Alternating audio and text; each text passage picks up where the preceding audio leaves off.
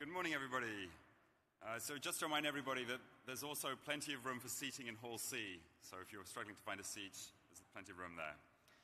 Okay, so I'm delighted to introduce Brendan Frey.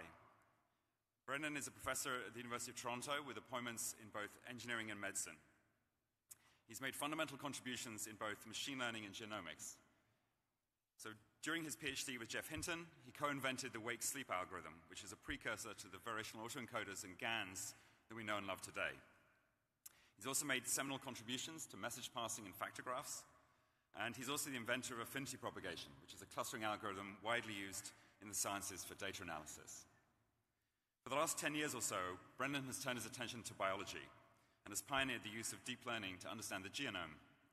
He has had a series of high-impact papers in Science and Nature, and recently he founded the company Deep Genomics with the goal of turning these breakthroughs into practical healthcare solutions. So please welcome Brendan.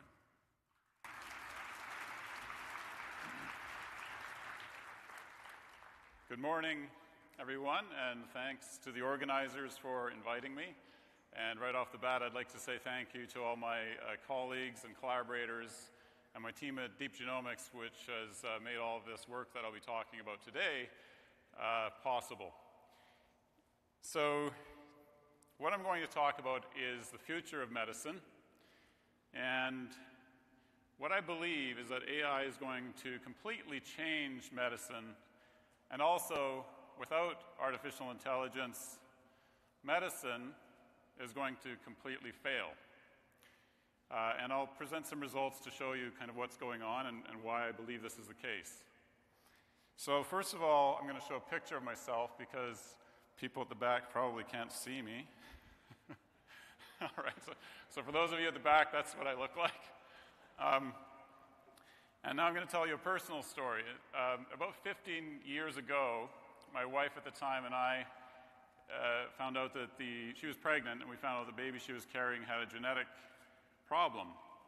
We went to see a genetic counselor, and the genetic counselor said, essentially, it could be nothing, don't worry, or it could be a disaster. And as you can imagine, it was a very difficult time for us, emotionally and also in terms of trying to make decisions. And what I took out of that experience was really two things. First of all, this wonderful appreciation for machine learning and deep learning I had learned by working with Jeff Hinton. I should put those skills to use to solve a bigger problem than detecting cats in YouTube videos. And obviously the problem in front of me was medicine. The second thing I learned is the potential for machine learning and deep learning to really make a difference. The human genome had just been sequenced at a cost of about $1 billion, but that cost has come down. And so here was this data file that you could download and look at. And people really didn't understand what it meant or how it worked, but I thought that was a good idea for a research problem to apply machine learning to. So I'm going to tell you another story. This is a personal story about a little girl called Nora. Her name's Nora, and she has a disease called spinal muscular atrophy. She's 3 years old. She's very fortunate to be alive. Most children with spinal muscular atrophy die within the first year or two of life. It's the leading cause of infant mortality in North America. What's interesting about this disease is it has a very simple genetic basis. It's also interesting that it took so long to try to figure out a cure. And I'm going to talk about that later on. It's a really nice end to that story. So some statistics. 65% of the people in this room, or if you think about your loved ones and friends, 65% of you in your lifetime will have a disease with a genetic basis. So it doesn't mean it's just a simple genetic disease. It could be complex like diabetes, but there's a genetic basis to that disease. 65%. If we look at babies, 8 million births per year will have the baby will have a serious genetic defect. Serious one. And if we just look at the U.S. healthcare system, the lifetime cost of such a baby on average is $5 million per baby. So these are some of the numbers. Setting aside the obvious emotional component to this, these are some of the numbers that give you a sense of the weight of what's going on here. Let's compare this to other markets. If we look at just the US and Europe, The healthcare budget last year was $7 trillion. The global, comparing that to the global IT market, that's $3.7 trillion. And if you combine Apple, Amazon, Google, and Microsoft, their revenue last year was $0.53 trillion. So it puts these costs in perspective when comparing them with some of these other companies. I mentioned pharmaceuticals before, so this is a very important story. These are recent results, and on the x-axis here you're seeing years, so 1990 to 2020. On the y-axis you're seeing the internal rate of return.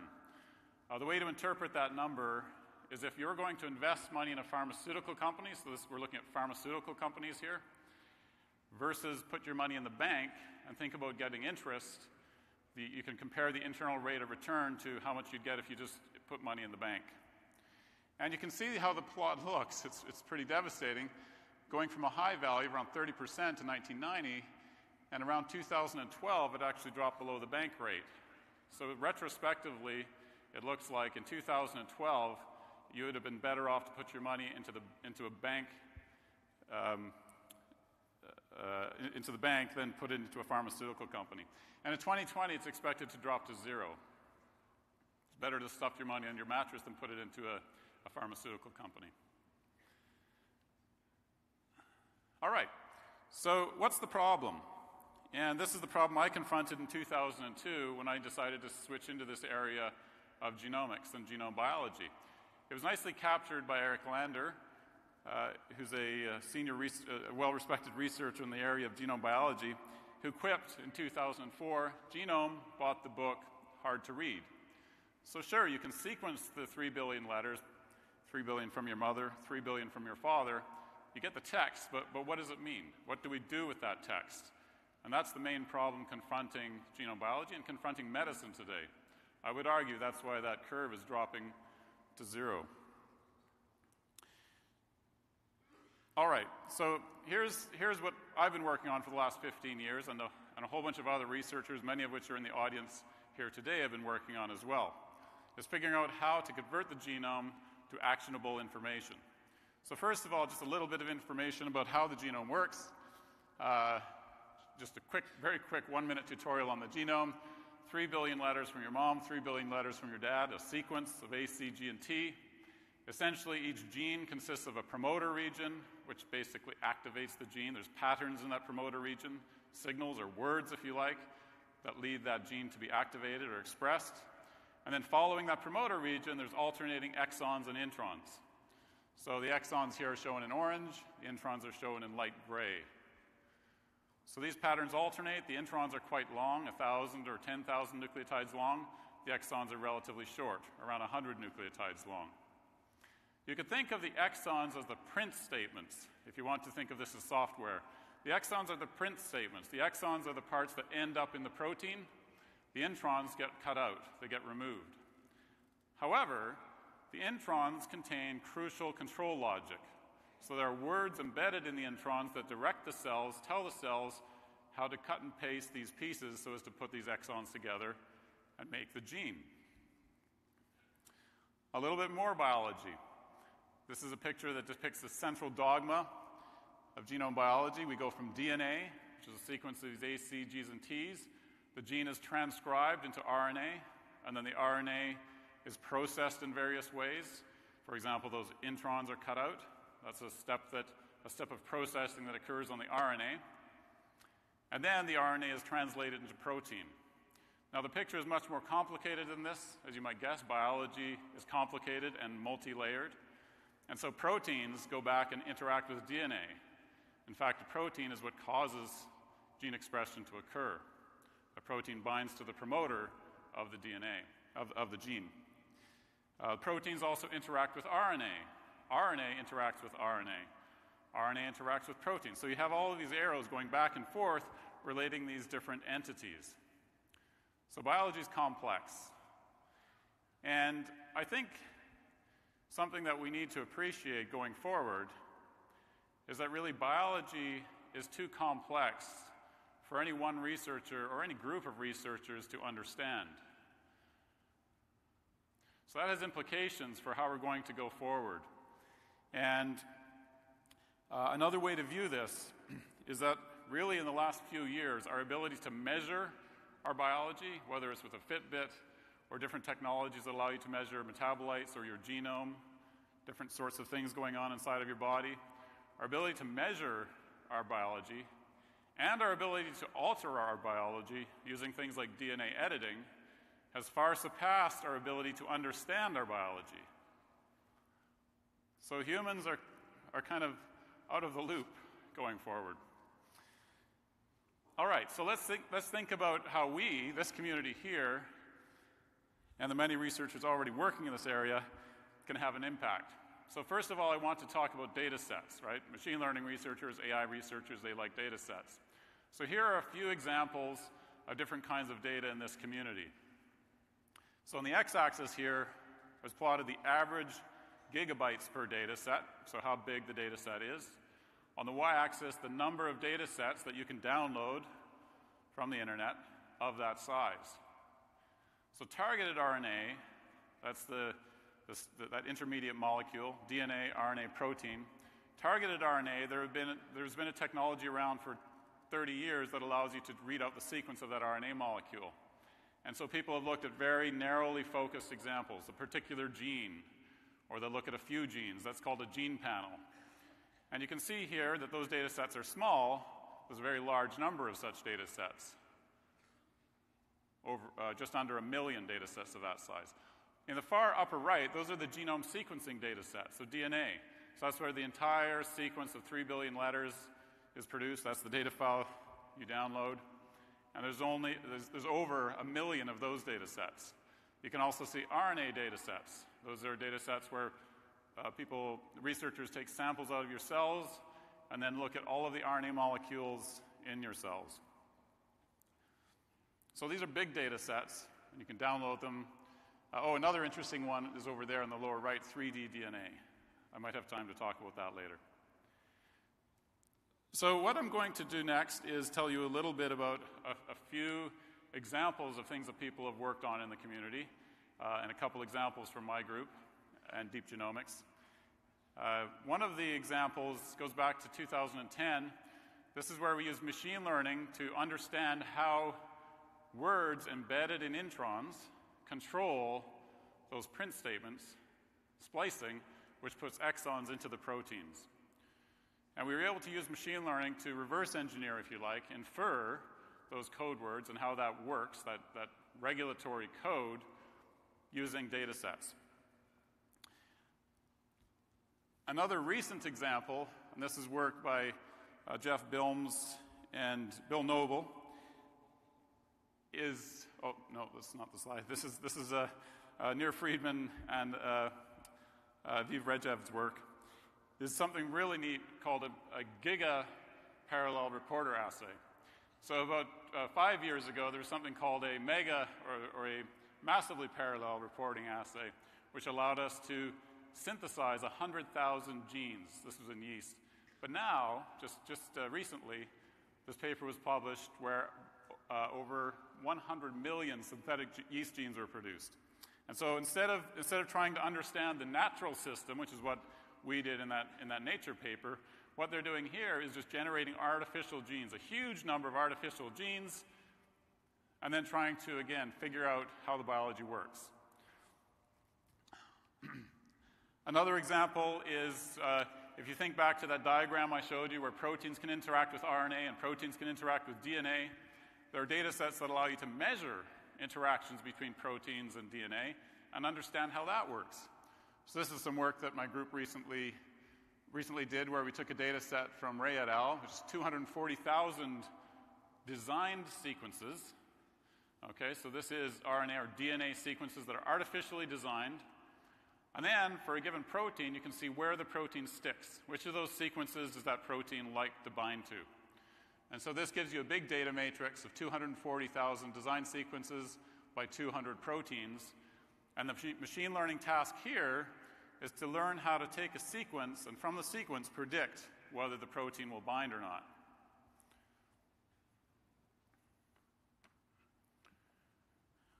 So what do we do with that data? So this is work that we published in Nature Biotechnology in 2015. This is a convolutional net. The way it works is we take the mini batches, which contain these sequences that were designed, so those are fed in. A convolutional network just sweeps patterns or filters across those different sequences.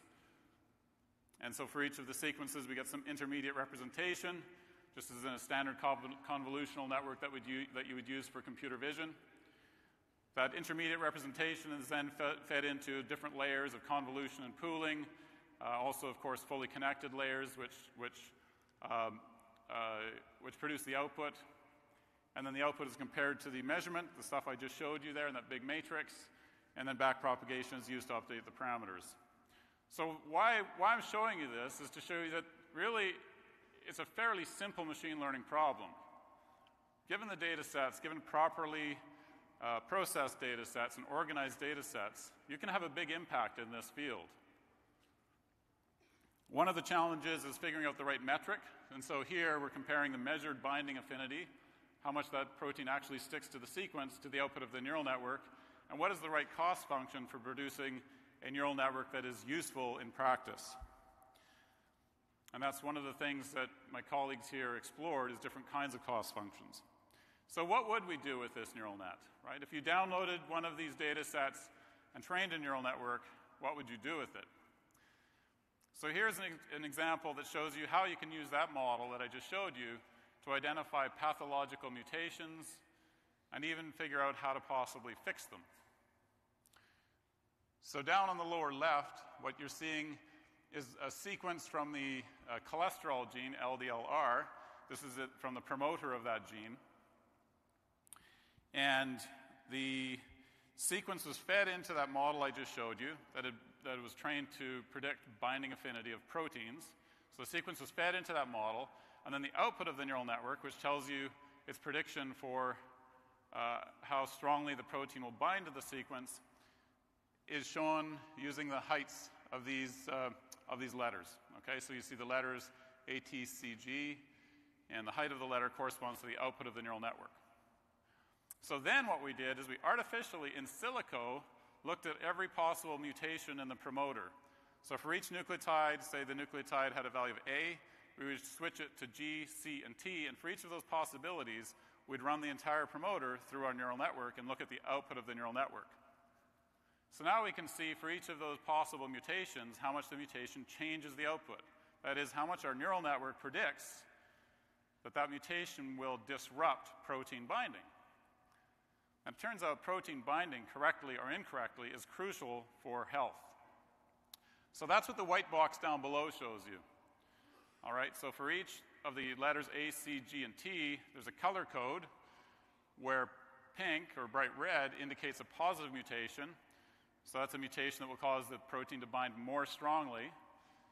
And the blue indicates a negative mutation, where the protein will bind more weakly. All right? And the rows are, you can see the key on the far left, the rows are organized as A, C, G, or T. So if the sequence has a G in it, and then you look at the row corresponding to G, it's just white. That's because you haven't made a mutation. You've changed a G to a G, so there's no change in the output of the neural network. On the other hand, if you look at an example where the original promoter has a T, and look at that column, you'll see switching it from T to different letters has a big impact. There we go.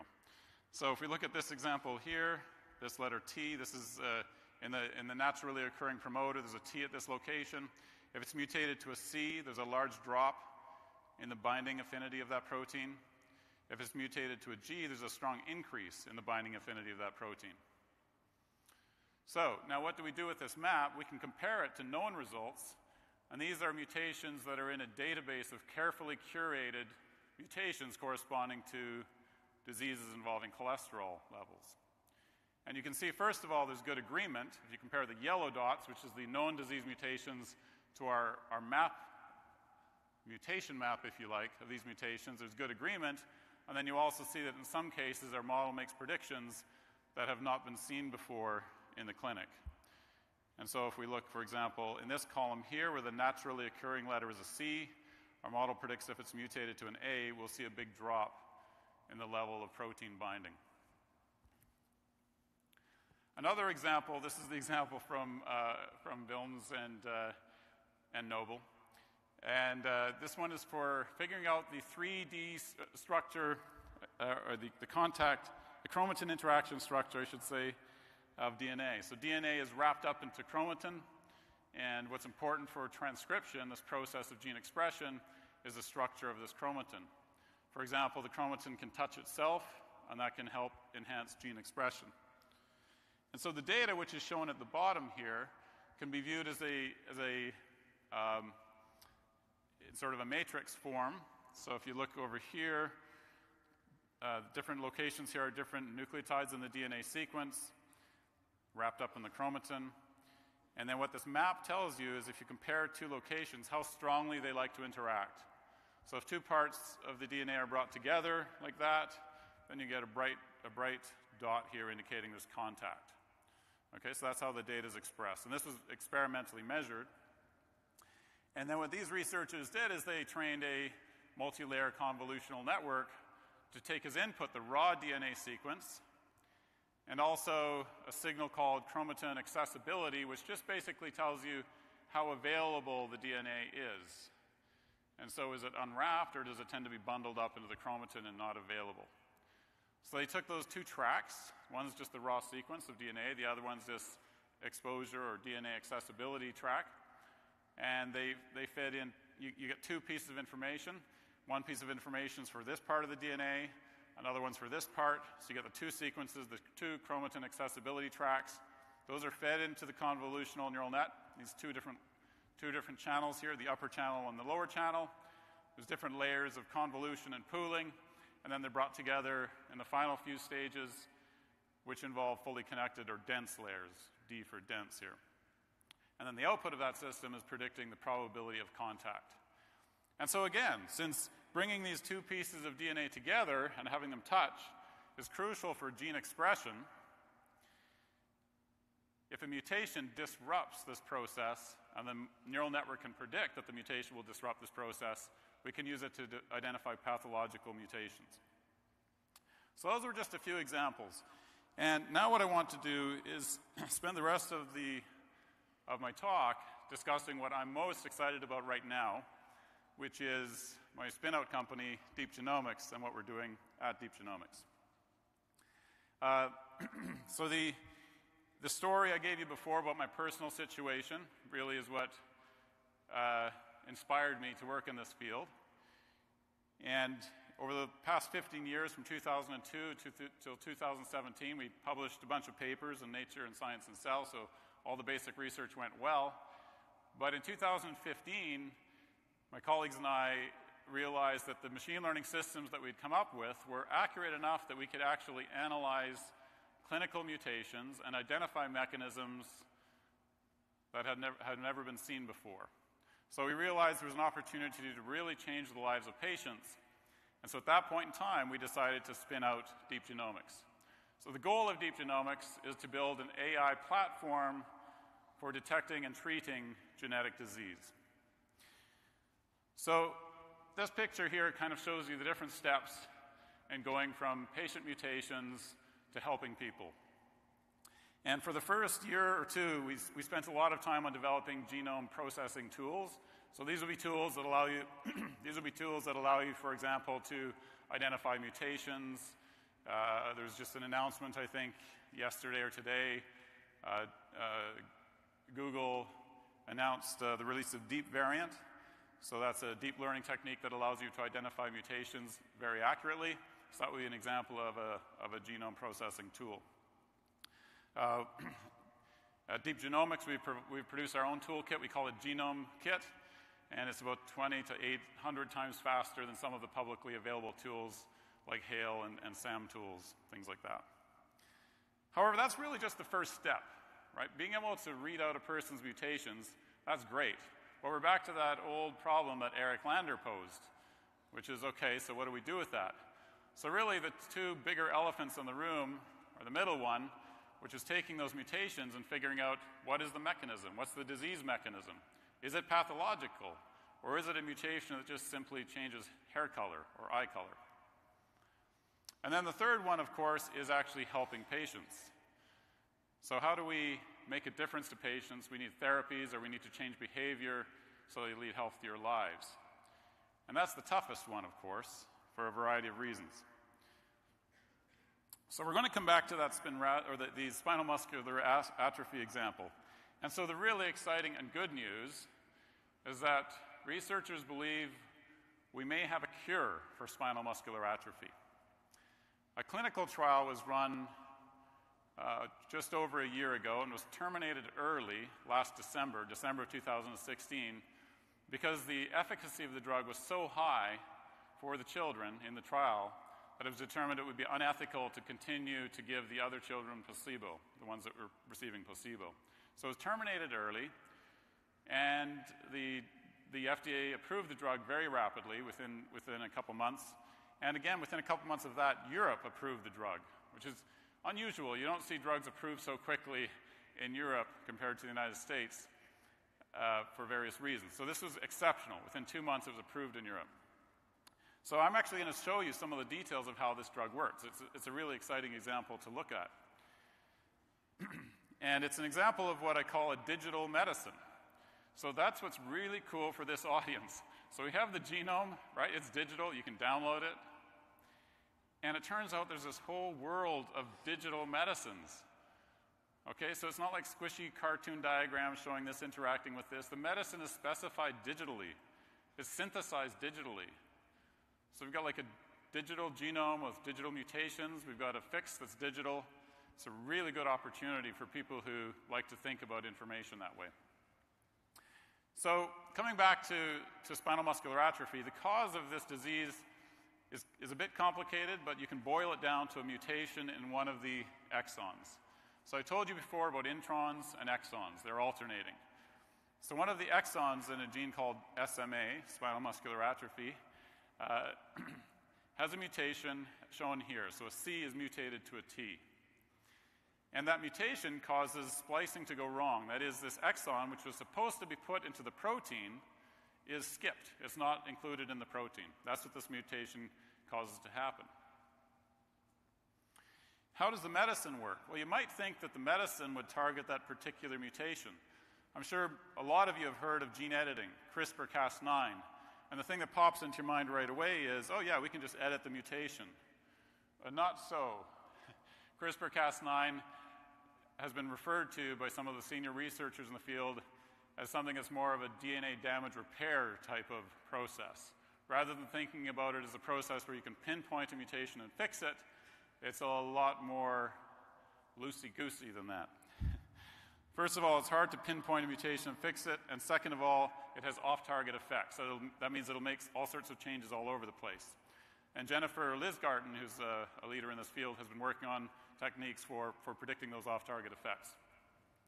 All right, so we can't just fix the mutation, and in fact, this Spinraza drug doesn't just fix the mutation. What it does is it modulates the DNA way down here. So on the other side of the exon, the next intron, in fact, so again, this is not even the protein coding part, this is the intron, the medicine matches up to that sequence, binds to it, and causes that exon to be included. That's how the medicine works. Now, what's also neat about this medicine, so there's really two interesting things about it. First of all, it's digital. So the way it works is there's a reverse complement sequence here, so G's and C's get paired, T's and A's get paired. And so literally the medicine is a nucleotide sequence. It's synthesized nucleotide by nucleotide, and you get a vial with a whole bunch of those molecules in the vial, and those get injected into the spinal cord of the cerebral spinal fluid of the patient. And it's just a reverse complement sequence to that intronic sequence. That's the way you design the drug. The other interesting aspect to this drug is that it's binding in the intron. So it's not directly changing that mutation, it's altering the control logic that I mentioned before. These words, if you like, that are embedded in the introns that control whether the exon will be included or not. So that's a great opportunity for us, this digital aspect of what's going on. So let's look at the timeline for the development of Spinraza. Spinraza, this drug, is very effective. It's saved hundreds of lives already, and it costs $750,000 per baby per year. So this is a problem, right? This is a big issue, the cost of the drug. We can't keep making drugs that cost this much. So let's see why it costs that much. And if you look at the timeline for the development of Spinraza, it was first started around 2000. There were several failed compounds and initial drugs that were tested over the next 8 years until around 2008. The drug that turned out to work well was then tested for the next few years. And then in 2012, clinical trials were started. And so the goal at Deep Genomics is to use these machine learning models we talked about earlier to accelerate that first piece of research from 8 years down to a couple years. And then furthermore, we're also going to use artificial intelligence to accelerate clinical trials, toxicity studies, and other aspects of drug development. So the whole idea is reduce the amount of time needed to develop the drug. So how are we going to do that?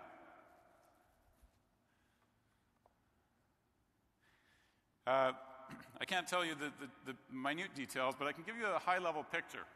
And it turns out that drug development is not that complex to understand. You've got patient genetic data.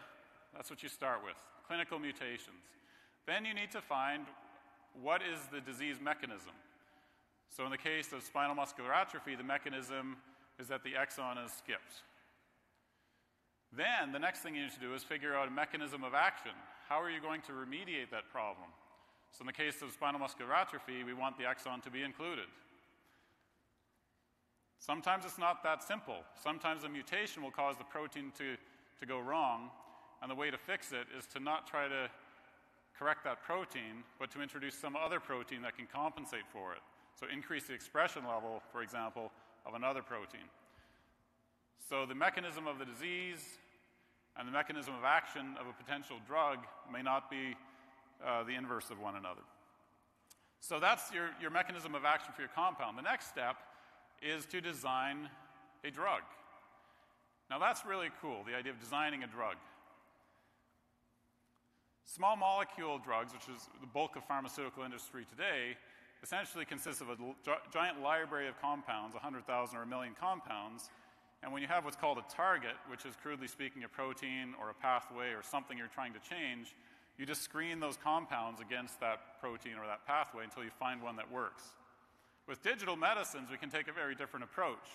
If we know what the mechanism of action is that we're trying to achieve, and we have machine learning systems, like the ones I just talked about, that allow us to simulate the effects of modifying DNA or modifying RNA, we can in silico essentially design the compound that we'd like to test. So that's figuring out compounds. Now, machine learning is not going to work perfectly, of course. And in the case of Spinraza, for example, at Deep Genomics, we retrospectively looked at Spinraza. We in silico evaluated 200 compounds, 200 of these genetic medicines I showed you, ran them through our machine learning systems, and scored these 200 compounds. And the actual Spinraza drug was the third from the top. So we were pretty close. So a purely experimental technique would require experimentally testing all 200 compounds. Ours put the actual drug in the top 3. And it could be that the top 2 are actually more effective than the Spinraza drug. So now what? So I talked about starting with the patient data, identifying the disease mechanism, identifying how you're going to remediate that mechanism. The next thing you need to do is test it in the wet lab. Do experimental work to see if it actually alters cells in the way that you predict that it will alter cells. And I'll talk more about that in just a moment. The next thing is what's called toxicity or off-target effects. So is that compound going to cause something else nasty to occur?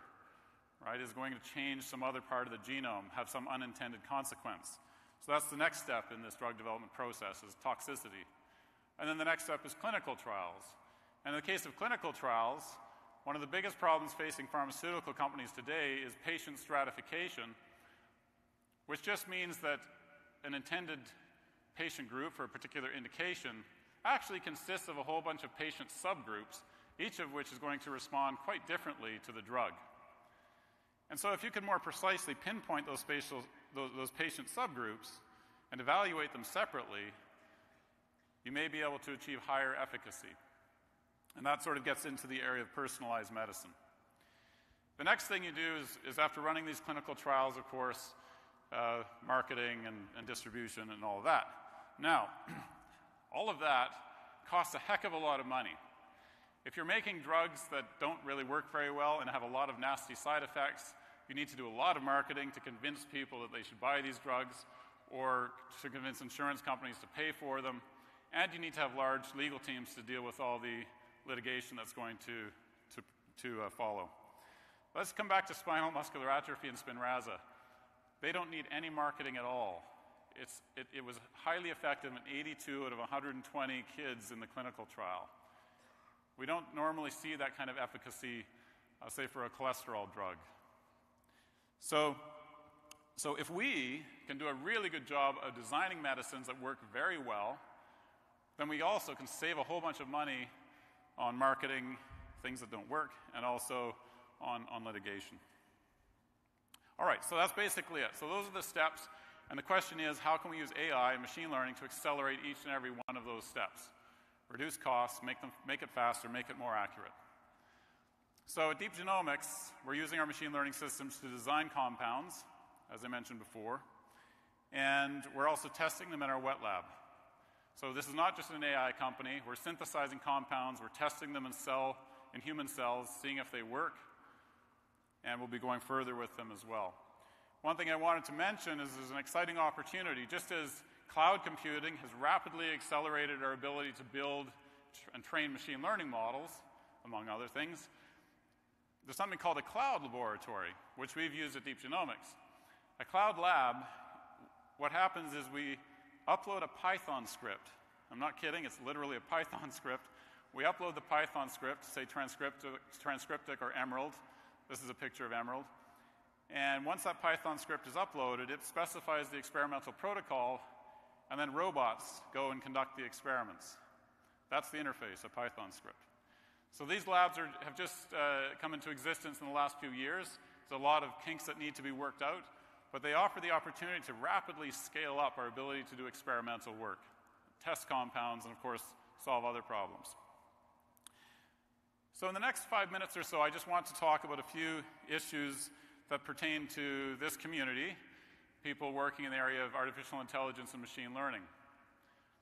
One of the things that's very important in medicine is earning the trust of the stakeholders. Stakeholders are the patient, the physician treating the patient, the insurance company who may be paying for the treatment, different technology providers, and the hospitals. And in machine learning, we're often criticized for producing black boxes, right, that aren't open to interpretation, and that's considered to be an issue with respect to gaining the trust of stakeholders. I actually think that's a red herring. I think that, yes, we need to get the trust of the stakeholders, but the way to do that is to figure out exactly what it is they need in order to gain the trust. So, for example, if we have an automated system that's just a heck of a lot more accurate than humans, then over time, maybe it'll just be a few years, we will gain trust. If we come back to detecting disease mutations that are pathogenic, for example, the Deep Genomics system for a certain class of mutations achieves 95% accuracy when compared to leading pathologists in the field. Whereas if you send your sample, your genetic sample, to 2 different clinics, they will agree only between 50% and 75% of the time. So human accuracy is maybe not what many people think it is. So that's one aspect, is just accuracy. But there is something to explaining how the system works, right? And there are different ways we can do that. One way of coming up with explanations for the conclusion that the system comes to, say, recommending a double mastectomy, is to have a system that actually pinpoints the biology of what's going on. So instead of just outputting double mastectomy, the system says you have a mutation in BRCA1, and that mutation is going to cause splicing to go wrong. That's going to lead to a malfunctioning protein, and that malfunctioning protein has been shown to lead to breast cancer with a certain probability.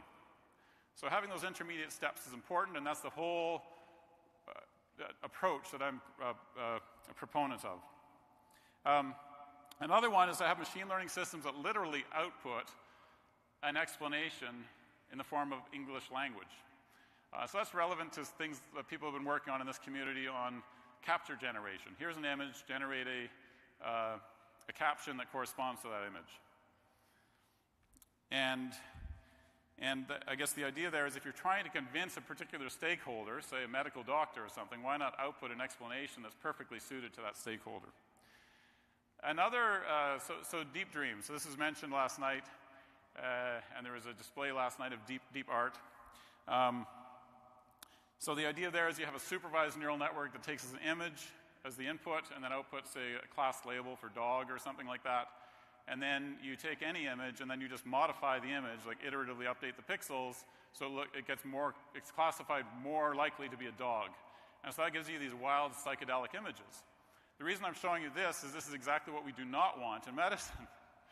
So this would be a disaster, right? You modify the DNA until you get some sort of horrendous and implausible, actually, sequence of genetic code. And so the answer here is probably generative models that are able to also tell you what's not plausible, right? What you don't want in the input. So they model the actual distribution of the input, not just the class label.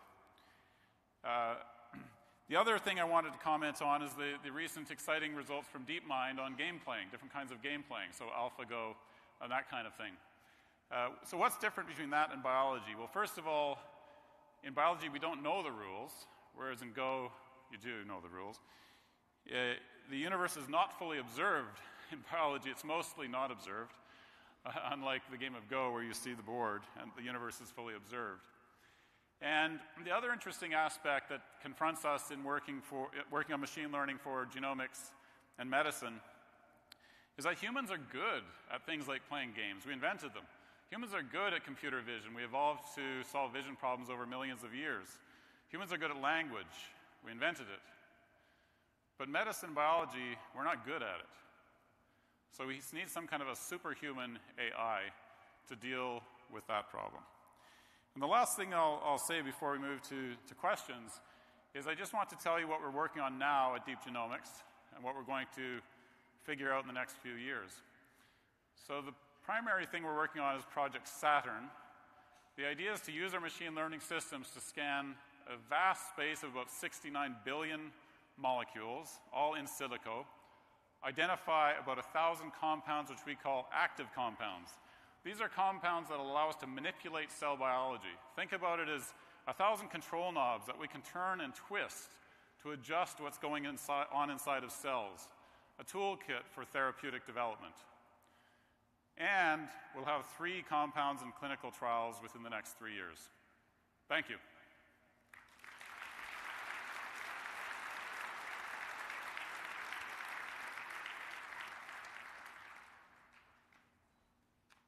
Okay, so we have plenty of time for questions, so please come up to the microphones.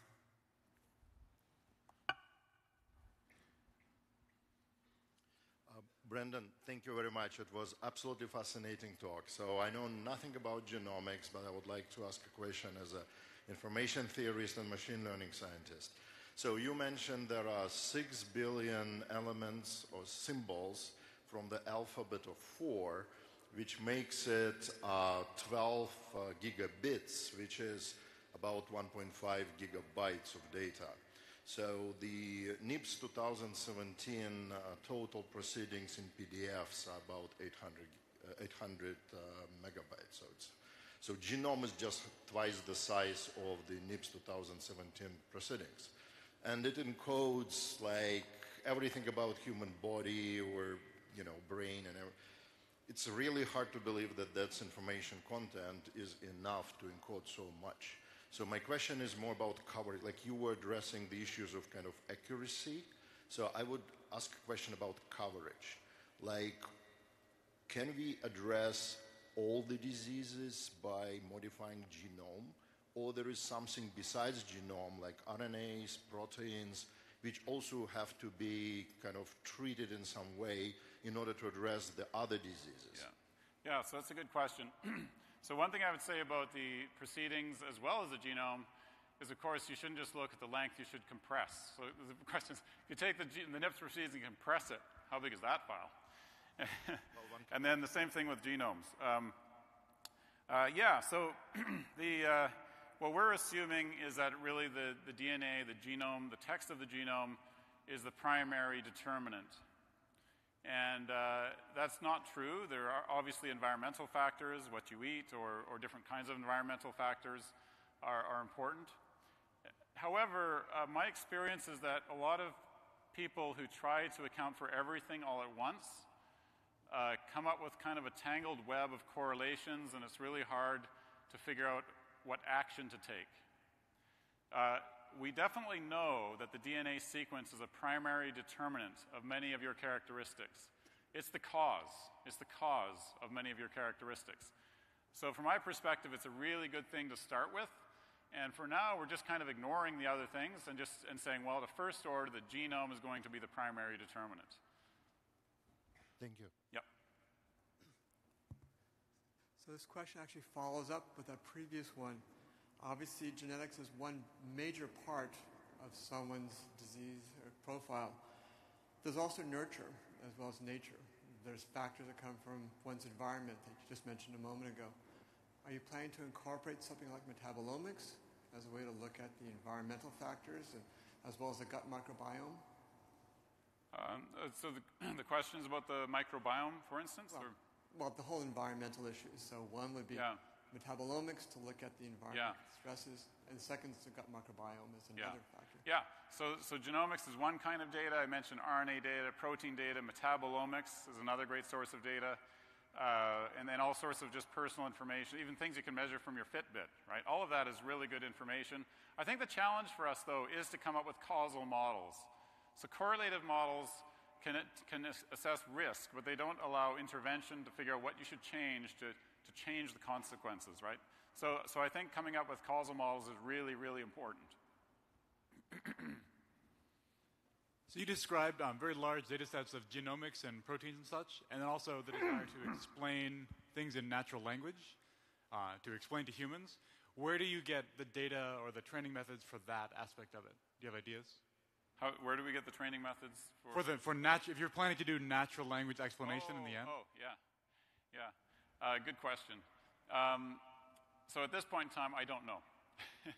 So the approach we're taking right now is more to think about what kind of data a pathologist or a physician would look at to be convinced, and then train the machine learning systems to output that kind of data. And there are interesting questions like online learning, right? So the system can have some data get trained up and then make a prediction that can be compared against some new data and then fed back into the machine learning system. But at this point of time, we're not actually at Deep Genomics generating natural language interpretations. But I think that is a good area to work on. Yeah. So would you agree that machine learning, the way we are applying, is really a shortcut to scientific simulations based on some scientific models? And do you see yourselves eventually, as you gain more insights, coming up with those scientific models and simulations to ultimately replace that's a great machine question. learning? So when I showed that diagram of biology, and I said biology is really complicated, what's the right solution? And I said machine learning. Thanks for asking that question, because historically, two other approaches have been tried. One of them is rule-based systems. That did not work out well. And the other one is molecular simulation, or where you simulate stochastic differential equations to try to predict what's going to happen. The problem with molecular simulation or stochastic differential equations is that they only work when you know exactly what's in your test tube. So there are 3 molecules, and you can measure or quantify the 3 concentrations, and then you can write down a mathematical model of how they're going to interact with one another. But biology is much more complicated than that. Most of the molecules we don't even know about, and there's a lot of biological noise as well. And so those models, molecular simulation and stochastic differential equations, break down when there are those unknowns. So I think machine learning will continue to be the technology that moves us forward in medicine. Do you see that at least as a goal worth pursuing, that you eventually want scientific models and real scientific simulations? Because machine learning, all said and done, still, feels like pseudoscience. The machine learning can pinpoint predictions that can be then verified experimentally to satisfy the curiosity of a scientist. Yeah. Okay, so last question. Great talk, thank you. I had one more question related to that, which is there is a big difference between computational biology and NLP or vision, which is that you're particularly interested in causal models, which you alluded to. However, inferring causal models from purely observational data, for example, you show a lot of DNA, RNA data sets which are purely observational. And how do you propose that we can potentially exploit those to come up with causal models? How can we exploit what? The large amount of data which is purely observational to come up with causal models. Oh, causal models, right. How do we go from observational data to causal models? Yeah, I think sort of the same way humans do. We can make inferences about causality based on observational data. Sometimes they're right and sometimes they're wrong. But they at least give us a way of exploring a hypothesis space, right? So once you've kind of narrowed down, for example, if there's absolutely no correlation, except in unusual circumstances, there's unlikely to be causation. So correlation can be used to identify some subset of hypotheses, and now the question is, how do you whittle that down? And that comes back to this sort of online type of process I was talking about, where the machine learning system based on observational data can make predictions for what new data should be gathered, which would be like causal intervention, and then new data gathered. But even an experiment that's meant to identify a causal mechanism is not guaranteed to do so. It's still actually obviously just a new experiment with some new data and correlation, and measure correlation again. But it's an iterative process that eventually whittles the space down until you find a mechanism that's very likely to be causal. And if you can develop a drug based on that works, then that's enough. Yep. Okay, well, thanks very much. So we'll have to just move on to the next talk. So let's thank Brendan again.